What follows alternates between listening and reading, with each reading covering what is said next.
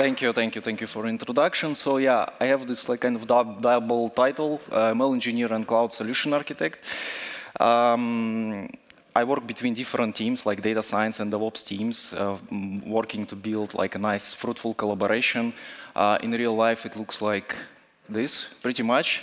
So if you ever try to explain to data scientists why security is important, or to the DevOps engineers why data scientists need production data in development environment, you know, I'm basically in the middle there, like that lady, trying to connect the dots together. So for this talk, I took several assumptions, and I know like people like tooling and different technology and stuff, and everyone has a preference, but just to make it simple, I took 3 assumptions. One is that Python is basically the language for AI. I know, like there's Julia Con, right? Like people will complain, but let's think about this in this way, that Python is basically the interface or the language for AI. Everyone uses Python for that. The second thing is PyTorch is the deep learning framework. And the last one is that NVIDIA is basically the main GPU monopoly. Of course, there are other tools available, but if you open your like cloud list of computes that are available, most probably there will be NVIDIA mostly there.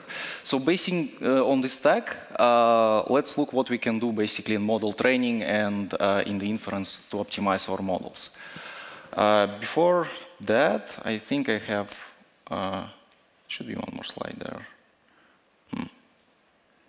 That's strange. Well, okay, maybe it's later. But anyway, so we have 2 stages, right? Model training and model inference. I generated those images with DALL-E 3, and as you can see, model training looks very, very nice, and model inference is just like a bunch of blocks connected with something, and no one really figured out what it is. There's a very nice name for one of the packages there. It's like scikit-lean, I think, something to take maybe for a next package if someone is looking for a name. But essentially, during model training, we just experiment, right? We have Jupyter, we have VS Code, we just experiment, we build the model. The output of it is some file. And then in production, we have a lot of different technologies built on top of that, and we would like to use it. So here I have like ONYX runtime, very specific one also for NVIDIA, Triton. So we will go into those 2 stages. Oh no, that was a slide. Nice. So a bit of the anti-hype slide, right? Like if you have currently Excel in production, that maybe you don't need ML or latest LLM in production by the end of next week. Think about it before you start doing anything. And also, I think one of the good highlights of this year that we finally have Python support in Excel. So people all interested in LLMs these days, but I guess it's like deserves it, right? So think about that. But now let's jump to directly to the model training and optimizing it. So the first trick, it's mixed precision training. Very, very simple thing, right? Like you have a float 32, so it eats up a lot of memory. You use half precision, and then you save half, and then you speed up like by a factor of 3. Well, that's good. I think you can just use it. There are some, of course, practicalities, right? You see the diagram over there. Let me see. This one particularly, so if you just blindly apply this and you start converting parameters of your neural network to like a lower precision, you will get a lot of numerical instabilities. If you use PyTorch or PyTorch-based framework, they kind of like automate it for you. Like I remember when it became available like 5 years ago or something like that, it was like very difficult to use. Now it's pretty much like a turnkey solution. You just enable it and you use it. So yeah, let me see, something else on the slide. Not really. So that's basically the main point of the mixed precision, and you can use it within the PyTorch ecosystem very well. Saves by a factor of 3. For your workload, it can be different. I noticed that sometimes it can be factor of 5, depending on the network, depending on your training loop. Another thing is batch size and optimizer. So generally speaking, you want to maximize the utilization of your compute, right? So you can pick a batch size, and usually the bigger batch size, the better. While I say usually, sometimes it's not the case. So you want to maximize the batch size. And then when you do that, you also would like to tune your learning rate accordingly to your batch size. So they go hand in hand.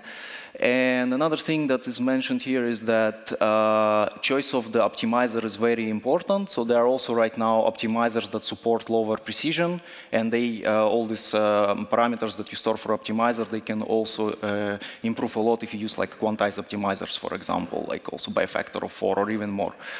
And you don't have to do it also manually. So there are some techniques that you can use, also support in most of the deep learning frameworks. You can find some routines that allow you to pick preferable batch size and learning rate. So you will start not just guessing, but with something really aligned. Another thing. Gradient accumulation. So this is not really saving anything. It's more like overcoming limitation of your particular compute. So let's say you have one GPU, but you really want to have that big batch size. Like you cannot live with batch size of 8. You need like really 64 or something like that. So what do you do? You basically chunk your batches, so you have like a bunch of mini batches, and then you accumulate the gradients over here, and you do update only when you reach your effective batch size. This is just, it's helpful sometimes, and you can go like, I don't know, to very, very, very big batch sizes there if you really would like to do it, and it helps better convergence of your algorithms. But again, it's not speeding up anything, it's just overcoming the limitation. Another technique called gradient checkpointing. This one is a lifesaver. So if you think about it, we don't have to store everything in the memory at every single moment in time, right? So we can only save some like strategic points, and particularly for gradient, like you can look, for example, for activation maps, right? During the forward pass, you don't need to store everything. So you can just store whatever you need. The gradient checkpointing deserves a separate talk, actually. I just want to briefly mention that. But this one saves the memory and speeds up your workload. You can use both also, like with the one, like with the turnkey solution in PyTorch or PyTorch Lightning. So what else do we have? Data preloading. So there are a lot of talks about data these days, but I still see people using one single thread, and they have like a very powerful GPU that just sits and waits like this truck there, and you have like one worker loading the data. So very simple thing to do here is that you can, first of all, bump up the number of workers, like threads, that loading your data. And you can also pin the data to the memory. So that's also very simple to do in PyTorch. And what this will allow you to do is that you can, in parallel, prepare your batches on the CPU while your GPU is doing the inference, and then you don't have this bottleneck. So that's very important to have these two pieces in mind, right? That you have powerful CPU that's busy, and the GPU as well is busy, so you can maximize utilization. Also, very, very simple thing to enable. But still a lot of people missing that part. Now, compilers. I'm just going to browse through it very quick, but essentially, I think for most data scientists, we operate on this level, right? So maybe like this here. So we have our favorite framework. Not sure why I put others. I was focusing on PyTorch only, but anyway. And then you have high-level representation, which is your computational graph. And then it goes forward until the machine code that is basically optimized to run on the particular GPU. But there's like steps in the middle, right? So like usually this topic is very important on inference part, on optimization. But there's also interesting thing that you can do during training as well. So like compilers itself, right? So you have different types of them. I particularly want to emphasize this block here, the tuned tuned layer. So it goes via different intermediate representation. So computational graph, tuned intermediate representation, low level, like something where NVIDIA compiler or LLVM is present. And one reason why you shouldn't trust benchmarks, there's this machine learning performance benchmark website where all the companies put like a lot of benchmarks.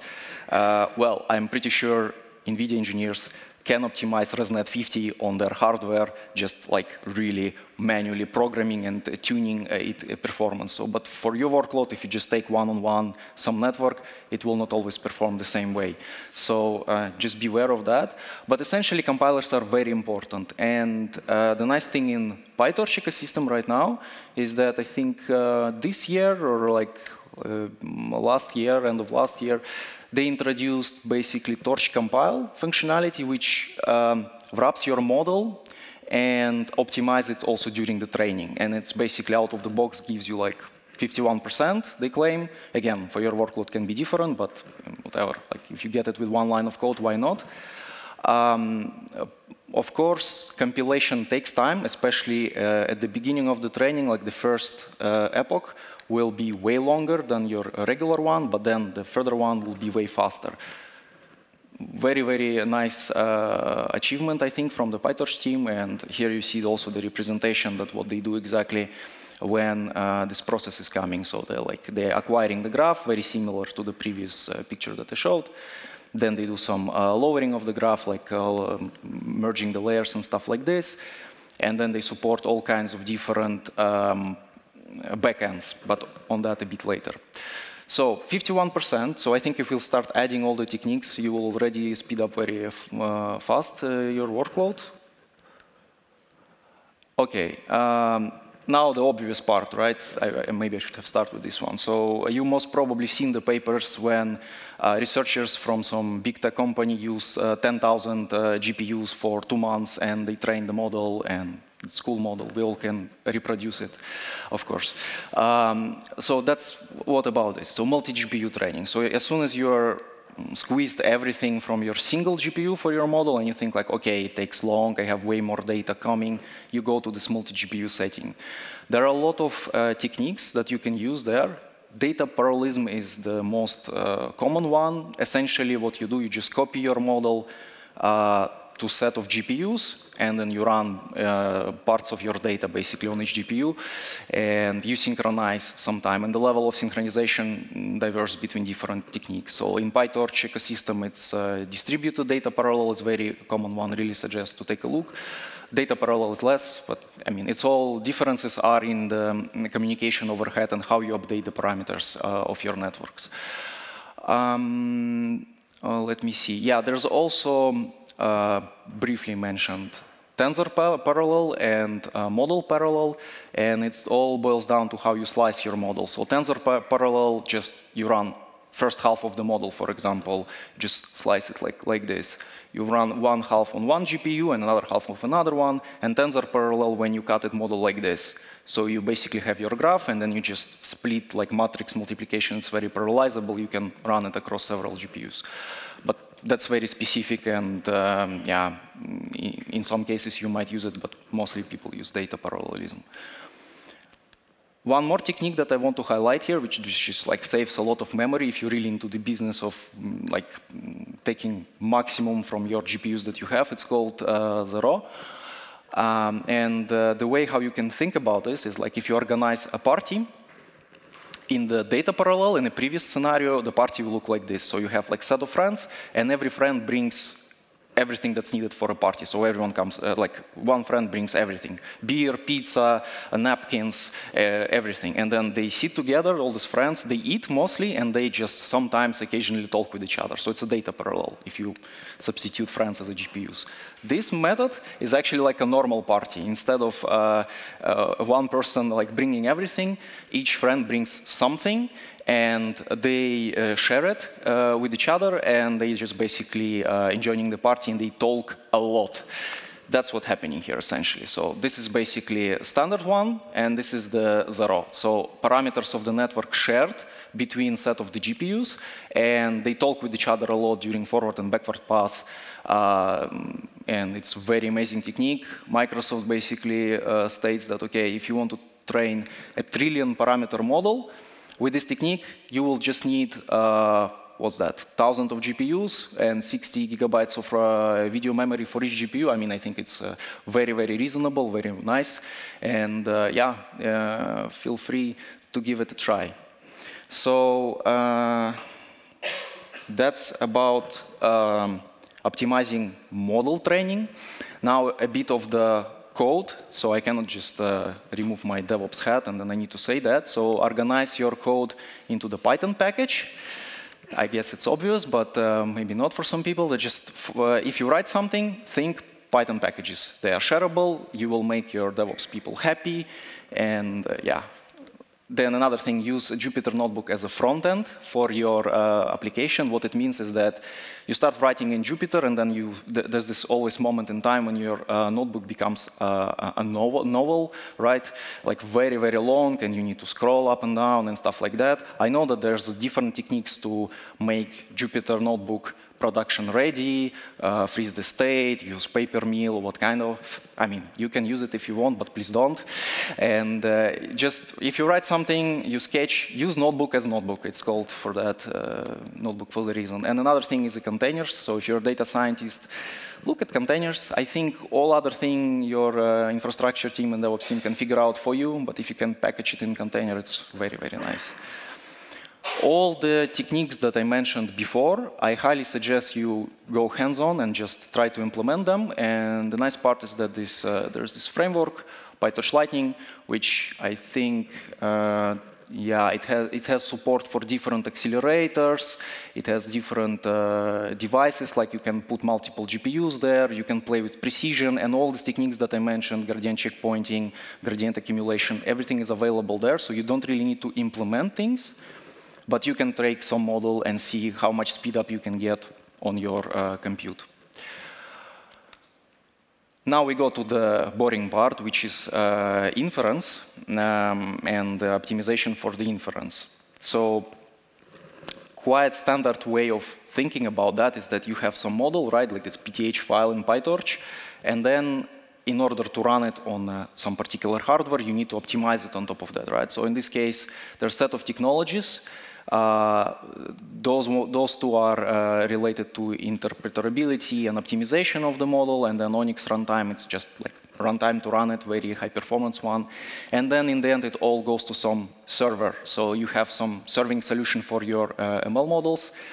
And let's look into all of these things together and also discuss the problems that can occur. So ONYX, it's a very like open neural network exchange. Sounds like some kind of like broker or something like that. But anyway, this is very helpful if you have multiple teams working in different technologies. One team speaks PyTorch, another team speaks MATLAB or I don't know, TensorFlow. And you are a DevOps engineer and you think like, okay, I don't want to learn particular proprietary graphs of these neural network technologies. I just want to run it in some standard format. That's how ONYX came into the picture. It basically allows you to convert it to something that you can share easily within the company. And the nice part is that while initially ONYX was focused on neural network support only, it also supports scikit-learn and other techniques like a traditional machine learning, which is also very great. We still do traditional machine learning, right? So that's about ONYX. ONYX runtime, it's basically in the next evolution step, right? So you have that model, you want to run it, and you want to apply a lot of optimization to that. ONYX, in this case, supports this execution provider, so basically each and every hardware manufacturer or their team of engineers, they implement those providers over here, and then you can just plug it in easily. So it's more like on an open source ecosystem, so in case if you want to run machine learning model on FPGA, for example, or on some other device, like from any other manufacturer, you can implement the provider and use it, so it's very nice, and it's also very, very fast runtime. So I would suggest it as a first choice, like especially if you are in that ecosystem. So if you're using ONYX already, ONYX runtime integrates very well with that. There will be another talk about quantization later on today. I will just go on top of that. So what exactly it is and why it's also helpful. So we discussed mixed precision training, and mixed precision training helps speed up things during the training, and quantization is a concept that introduced for inference. So imagine you have a very low profile edge device and you really would like to make your model very, very small and very, very performant. So you use quantization, and this is the picture basically how the view of the world is changing if you change the amount of bits per pixel and the accuracy as well. So quite often you will lose performance when you do quantization because it's usually very harsh. You can go like up to int 8 or even lower these days. And you need to really see and monitor the quality of your model if it's still performing to your evaluation metrics. One interesting technique here is this quantization-aware training, which allows you to simulate what's going to happen with your model when you apply those harsh quantization, like how it will perform on the training time. And basically, that's about it. And a lot of these frameworks, like going forward, for example, Tensor RT, again, this is NVIDIA specific, right? You have NVIDIA GPU, and you want to optimize performance on that GPU. What you do, you run Tensor RT. Tensor RT is outputting some engine out of it, and it supports quantization-aware training, post-training quantization, and all these things that I mentioned before out of the box. And basically, the only downside is that if you optimize on one GPU and then somewhere in time you decide just to switch GPUs, you will need to do it again because you may have actually worse performance. So that's not nice, but then it also runs all this optimization as well as ONYX runtime. So you have here like layer tensor fusion, weights calibration, kernel auto-tuning. All these things are done for you, and it speeds up significantly the inference time for your GPUs, for your models, sorry. Let me see. Yeah, the last bit. This is mostly relevant, I think, for companies, but let's say you have multiple models that you would like to host. In a simple scenario, you may think like, okay, I have my model, I can just put fast API on top of that and be happy with this. Yeah, I think for experiments it works well, but if you go in a scale, you need something more, and usually, even not like focusing on Triton particularly, but you need these components, right? So you usually have different types of workloads. You have a batch workloads that's running maybe daily. You have real-time workloads like the API, someone is calling some API. And you have also streaming sometimes, and you would like to accumulate that all in your serving solution, right? You need different interfaces, gRPC, HTTP that works there. You want to support multiple backends in this case, like Triton supports like all of these things that you use usually like a standard stack.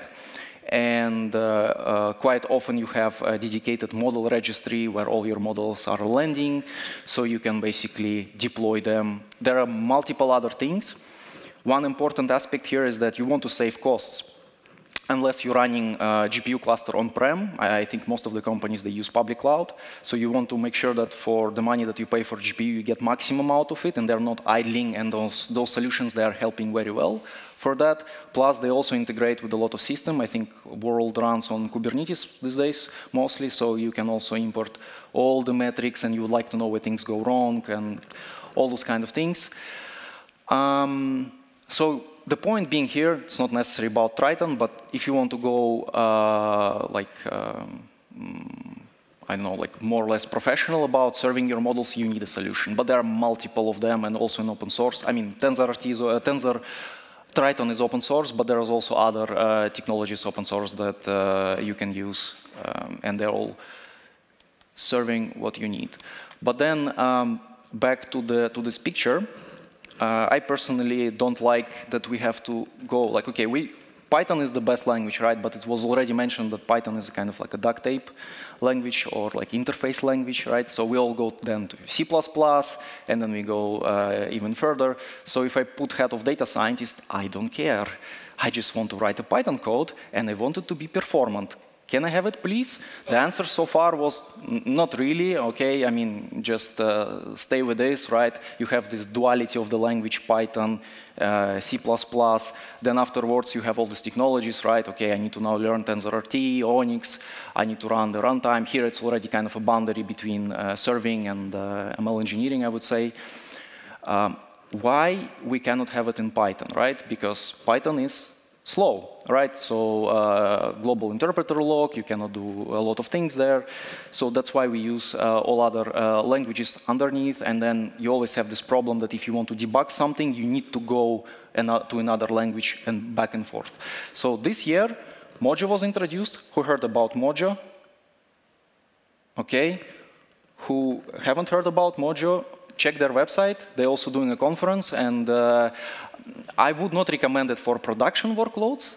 But as idea, it's very powerful, and implementation is very nice. It's like the way how they optimize the models. They use some AI also there on that level to optimize it on the target hardware. So you can trash the CUDA, you can trash a lot of things, and then just write Python. And then here I need to put like a disclaimer that the Python that's in Mojo, it's not really a Python. It's a kind of combination with system programming as well.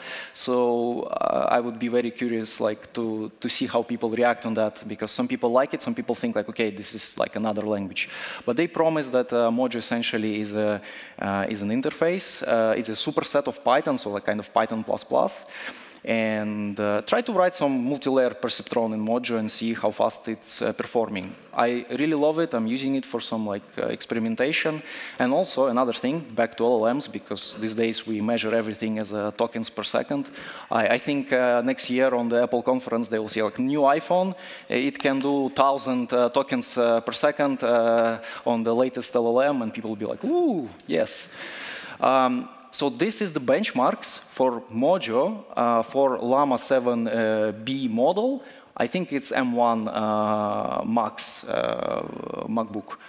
So basically, not saying anything bad about those guys, but if you see the comparison on the inference for C++ and Mojo and the time, that's very promising. And that's what I think overall community should go, that we have that, we solve that problem, that we don't need to think about hardware. Because if you see the news these days, every single hardware manufacturing, they keep developing new chips, right? Because everyone wants to win and have a full stack, like own the hardware, own the software, so like you can pay more money. And this is very nice that you can just switch between different hardware. So it's I really like the promise of this particular framework. So check it out. And I think that's it. There's some links there, that references that you can also take a look. I highly encourage you to go hands-on approach. We discussed a lot of tricks. So I hope it will help you in your workloads. Thank you so much.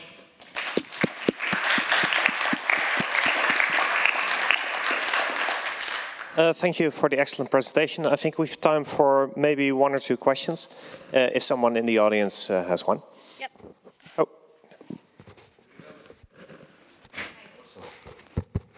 Oh.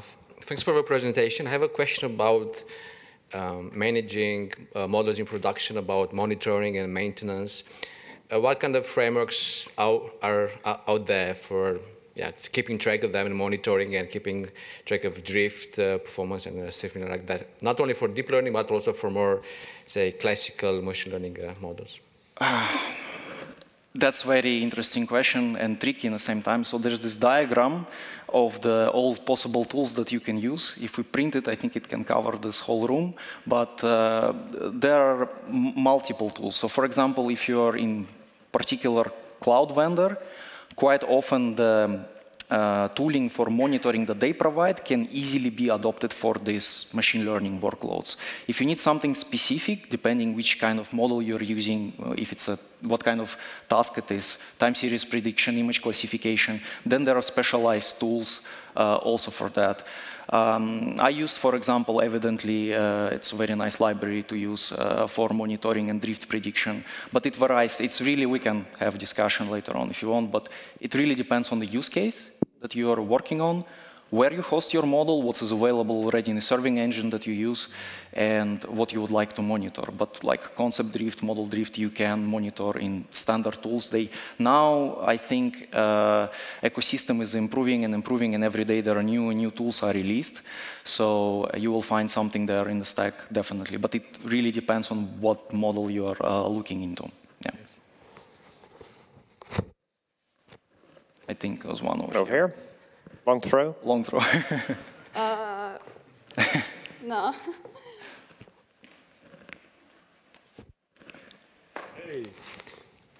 Okay, so I wonder sometimes if there's also a reason just to train the deep learning thing on a CPU. Partially because we're all GPU poor these days, but also because I wonder if it can also be cheaper if you're willing to be patient.